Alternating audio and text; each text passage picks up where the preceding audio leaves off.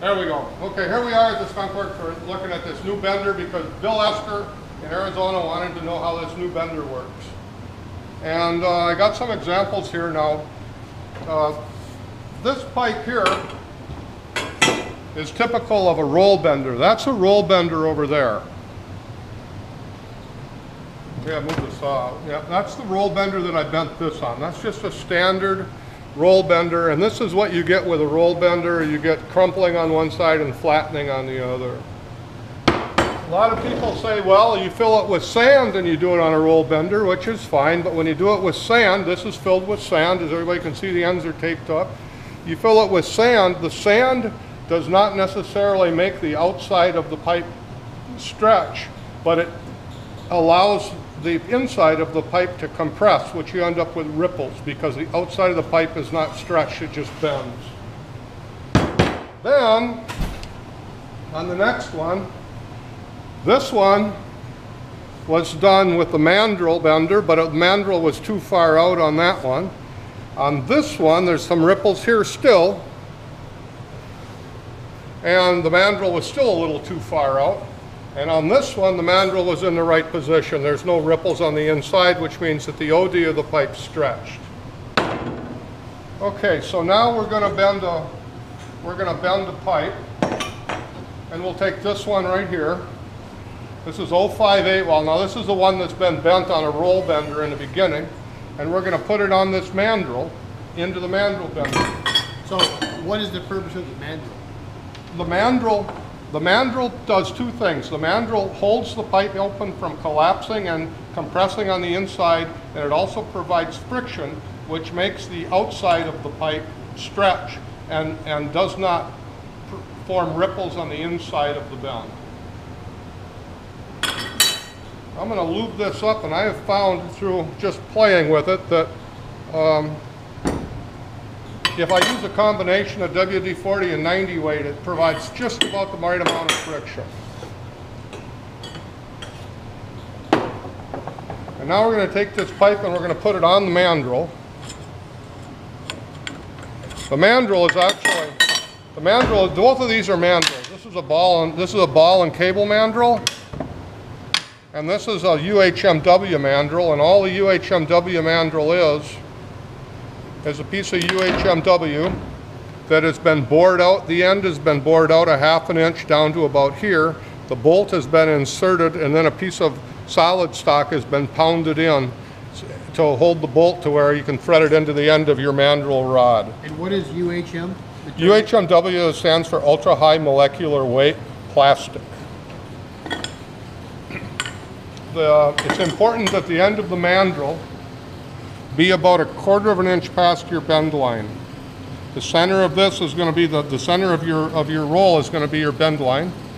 So right now that Mandrel is about 1/4 of an inch. The edge of the Mandrel there is about 1/4 inch past the center line.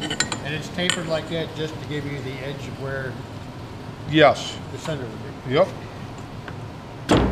So now we'll put this tube onto the Mandrel, or maybe not.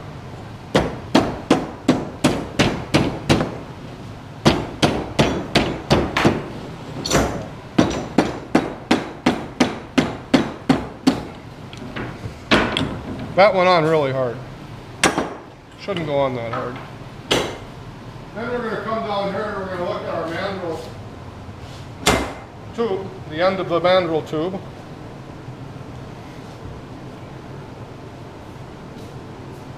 And then we'll come up here and put the bend die on. This is the bend die. It's a 5-inch in diameter round with a concave cutout that's 1 inch. Now if we had a bend line that we wanted to bend, we'd line the bend line up with that mark right there.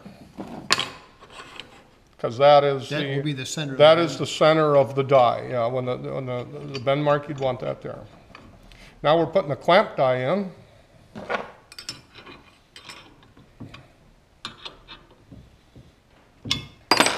And we're going to use the presser die, or the following die. Put the following die in. And then we're going to The following die is the same thing as the presser die. It's just a long piece of aluminum that's been cut out with a 1-inch ball end mill. Is that the exact diameter of the tube? It's about 2 thousandths or 3 thousandths big. Over. Mm-hmm. And that allows it to slip. No, for the tube to be. This actually otherwise it'd stick. You'd get around here and it'd stick, and you wouldn't be able to move it or anything. Right. And then I'm going to pull this down and tighten that nut up. And I like to just snug it like that to make sure that this is square, so it's not going to go one way or the other.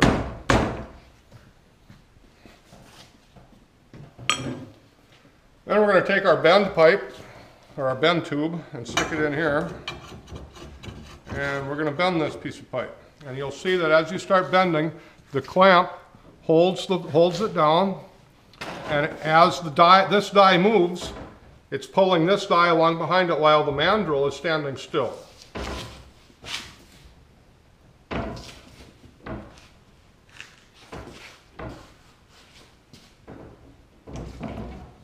And there's about a 90.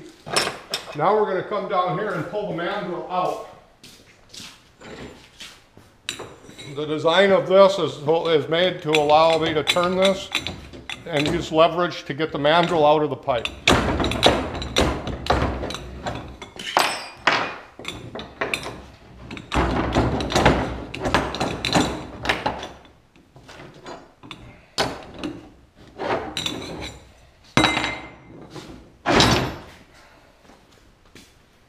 Now the mandrel's out of the pipe.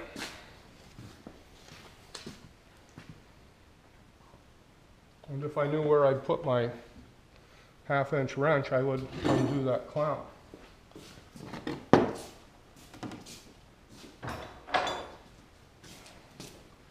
Took it with me. I'm going to undo this clamp. I'm going to undo this clamp.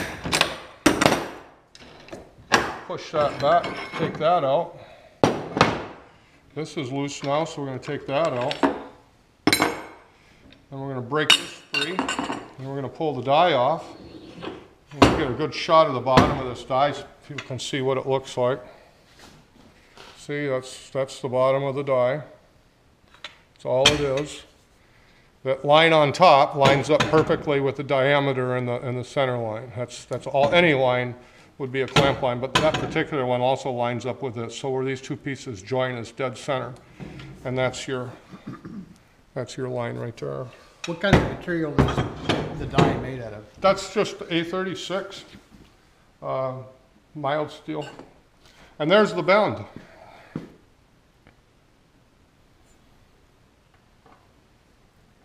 No flattening. No kinking? No kinking. No ripples. None whatsoever. So if you want to bend 6061, 1-inch diameter 058 wall, this is the way to do it. Not the only way, but it's the way I do it. Nicely done. So anyway, thanks to my buds Scott and Tim Johnson, who are here filming and asking questions, and we'll see you later.